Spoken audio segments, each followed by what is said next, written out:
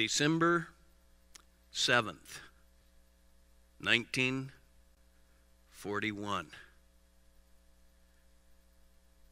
A day that will live in infamy is usually what we hear when we say that, don't we? Torah, Torah, Torah. That was the code language that Commander Mitsuo Fuchida used. Tiger, tiger, tiger. It meant they had achieved complete surprise. And 7.5 years later, he survived the war. Millions didn't. The carnage of World War II. 7.5 years later, he was in the Shibuya train station. Fuchida was the commander of Pearl Harbor. He was in the Shibuya, trust me. If there's any Japanese out there, Hamilton's will straighten me out later. He was in the Hillsborough train station. My linguistic abilities. In Tokyo. And he saw a Japanese man in a black suit with a gentle smile beside several boxes stacked up holding a small black book in each hand. "Man shall not live by bread alone," he called out.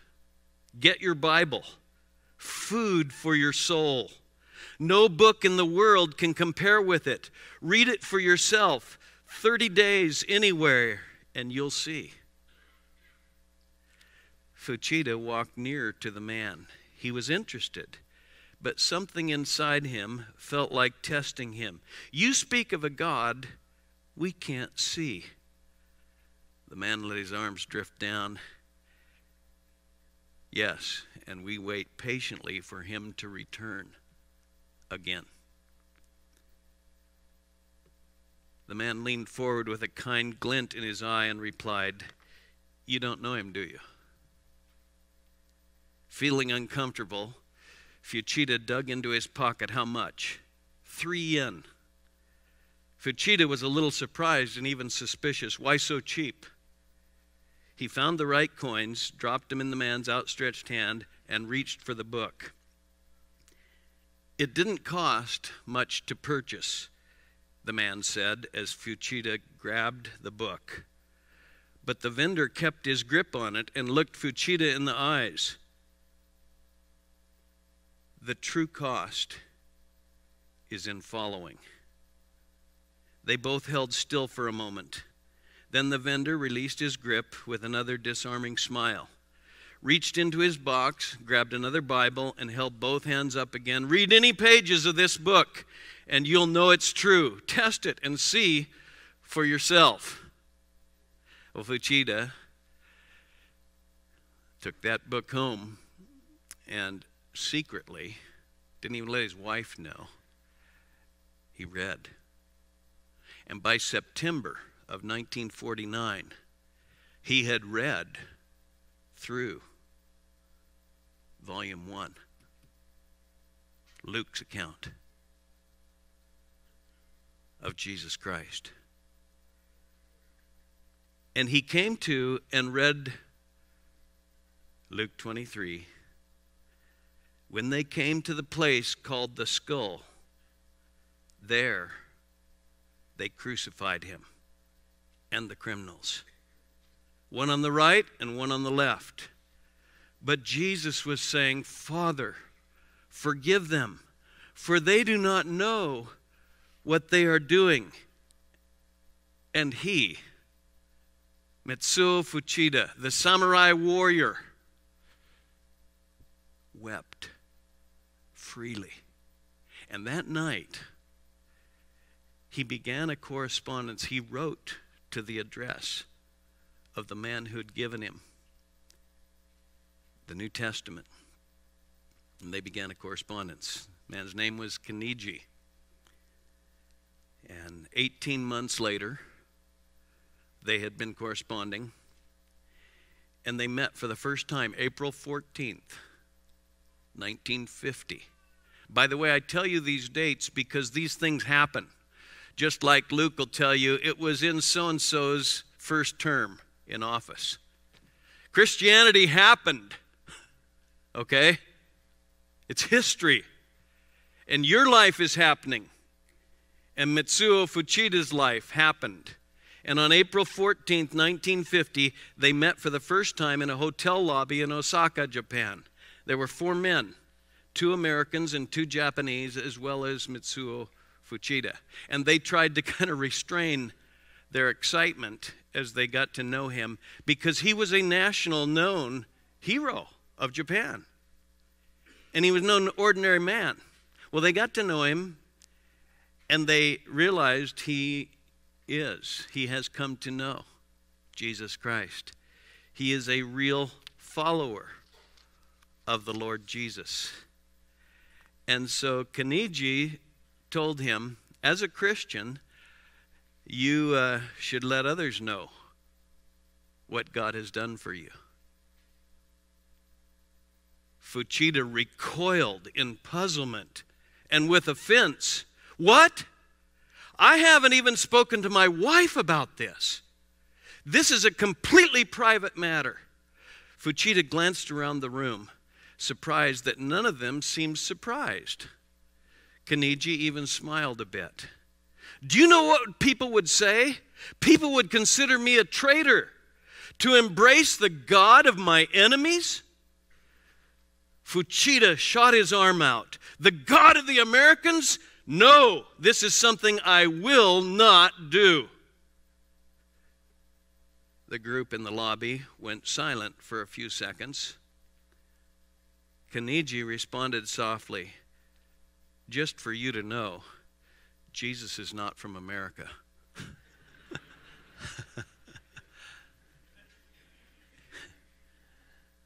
Everyone smiled except Fuchida. He was serious and let his eyes fall to the floor in contemplation. Kaniji leaned in toward the captain, as Fuchida was now known. Listen, you do what you want, but remember this. Fuchida looked up into Kaniji's eyes that spoke of a deep wisdom. Christ said, whoever is ashamed of me and my words, of him will the Son of Man be ashamed when he comes in his glory and the glory of the Father and of the holy angels. And of course, he's quoting volume 1 too, isn't he? Luke 9:26. If you've been with us through Luke. Fuchida's gaze again drifted downward. But you must decide what you will do. He wasn't prepared for this. His posture fell. All Fuchida wanted was some advice to help confirm some ideas about what it really meant to be a true follower of Christ. He liked living his life as a nobody on a farm with his family. Life was simple. He was happy to be left alone. Now it was becoming complicated again, and he chafed at the idea. But inside, he knew he was being a coward. Well, the guys, the 4 men, said, why don't you come with us? This very day they met him. Why don't you come downtown with us? We're going to go out and tell people about Christ. You just watch. So they went downtown, and they set up their little portable microphone, little PA, And they preached, and people listened just a little bit and keep going. You know how it is. And he watched. And the missionaries finally, after some long time, were running out of steam, and they were just about to shut it down. And a middle-aged woman, listening with a blank, hopeless face, caught Fuchida's eyes. If for no one else, he would speak for her. He stepped up onto the platform and, to Kaniji's surprise, stood behind the microphone. My name is Mitsuo Fuchida, he proclaimed loudly. I served our emperor with devotion and loyalty as if he were my father. I was proud to lead the attack on Pearl Harbor. Electricity shot through the air. Bystanders on the sidewalk came to standstill and turned to look. Fuchida's heart pounded. Yes, that's right. I am Fuchida. I sent the message, Tora, Tora, Tora. I believed in the war, that we were on a righteous path, that we were superior to other nations and races, and that we had a great destiny to fulfill. And if you ever see a picture of him in his aviator hat, and you'll see a little thin mustache. He grew in honor of Adolf Hitler. People cautiously moved toward the platform, almost in disbelief. Whispers trickled through the growing crowd as others pointed. For years we were told over and over that we stood high above all the nations of the world, but where did this proud idea lead us? Doesn't Yamota mean great harmony? Yet what harmony did we produce? In seeking honor for ourselves, instead we reaped disgrace. Kaniji was mesmerized. He never imagined Fuchida could speak like this. He couldn't. But the Holy Spirit can. You'll receive power when the Holy Spirit has come upon you, and you will be my witnesses. He goes on, I thought how I had waged war with hatred and revenge in my own heart, a war that led to the deaths of millions of people. He paused to control his own unexpected emotions. I would give anything to take back my actions at Pearl Harbor, but this is impossible. What can I possibly say to the God above but to ask forgiveness? I didn't know what I was doing. That day marked a huge turning point for Mitsuo Fuchida. And he went on and proclaimed Jesus Christ the rest of his life till he died in 1976. He proclaimed Christ to whoever listened. A lot of people listened because of who he was. And he proclaimed Christ to the remotest parts of the earth. He went around the world as an evangelist. Now, you say, wow. Well, there is the rest of the story. As there usually is. I didn't read everything he said. Listen to this. Because you see, witnessing isn't merely with a microphone, although it often is in those kinds of settings. But you see, some sow, some water, but God causes what? The growth. I don't lead anybody to Christ. You don't lead anyone to Christ. I can't take a man from light to darkness. Neither can you. But God is pleased by his Holy Spirit to use us as we allow him to use us. So here's something else he shared that day from that sidewalk in his very first testimony. I heard of a girl whose parents were killed by Japanese soldiers. Yes, I'll say. Peggy Covell. Her parents sent her home from the Philippines as the Japanese were encroaching. She came back to America. They fled, as everyone had to. They went into occupied China. They lived in the jungle. The Japanese found them and slaughtered them. And that was Peggy Covell's parents. And Fuchida says, I heard of a girl whose parents were killed by Japanese soldiers. Fuchida said, war is war. We do it, they do it. That's just the way it is. And after the war, he still believed that. And when the POWs from America were coming back, no doubt he was being kicked, pricked in the goads. If you're reading Acts, you know what I mean. But he went down to the dock to greet the POWs, the returned POWs.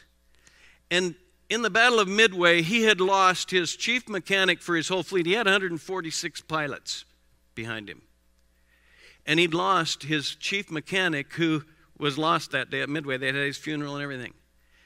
And he was going to go down and listen to these POWs and just confirm that the Americans treated us just like we treated them. That's just the way war is. And he went down to the dock, and he was blown away to see his chief mechanic, who hadn't died, who had made it onto a life raft. They didn't know that.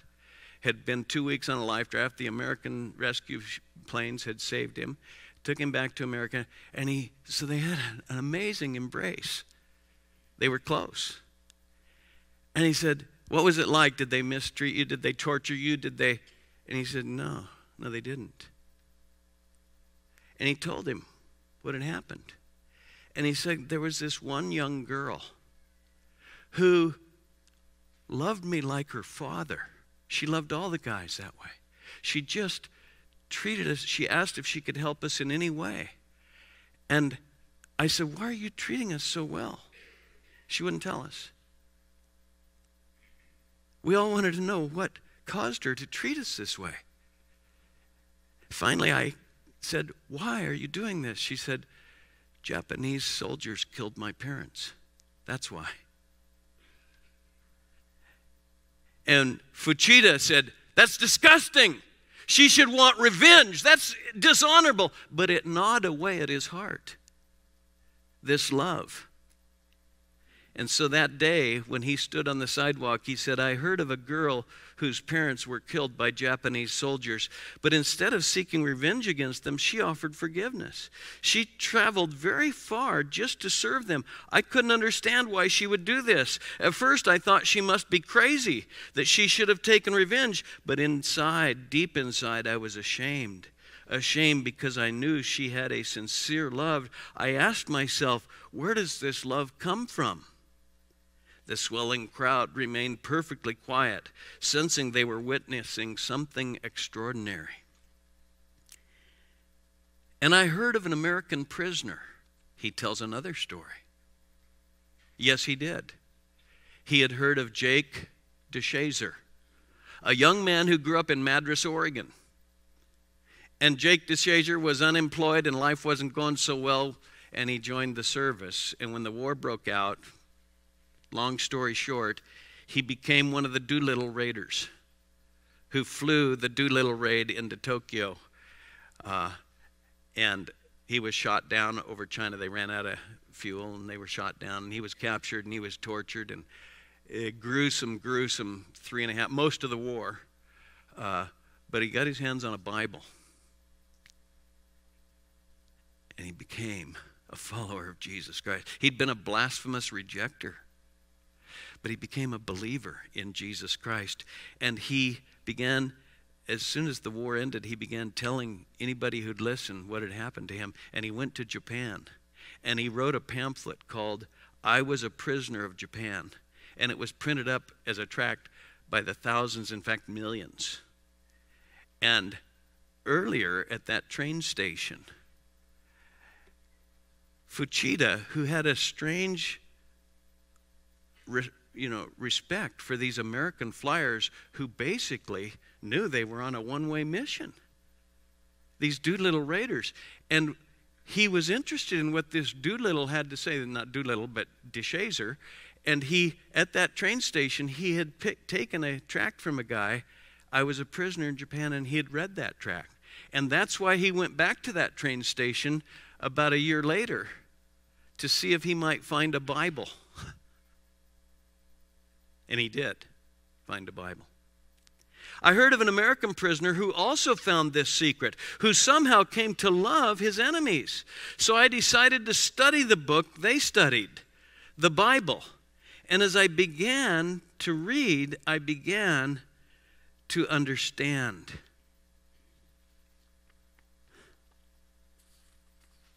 No, you see, God uses a variety of people. A Peggy, Cavell, Jake DeShazer, who in the midst of torture found Jesus Christ and then began to tell his enemies? Now, witnessing, bearing testimony of what you know, is the joy and the privilege of every Christian. You will receive power. They couldn't do this on their own. This was the Holy Spirit.